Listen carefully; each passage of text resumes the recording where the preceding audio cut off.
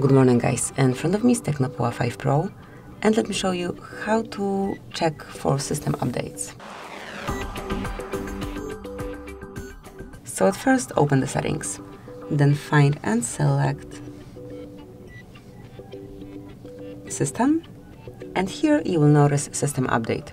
Click to open and click on Online Update. So as you can see, there is update available. Actually, my battery is too low to activate it. However, you're informed here, and if you do have a bit more battery, it's, as you can see, more than 50%, you will be able to update it from this panel.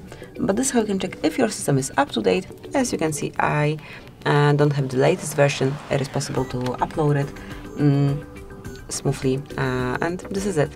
So, thank you for watching. Please subscribe our channel and leave the thumbs up.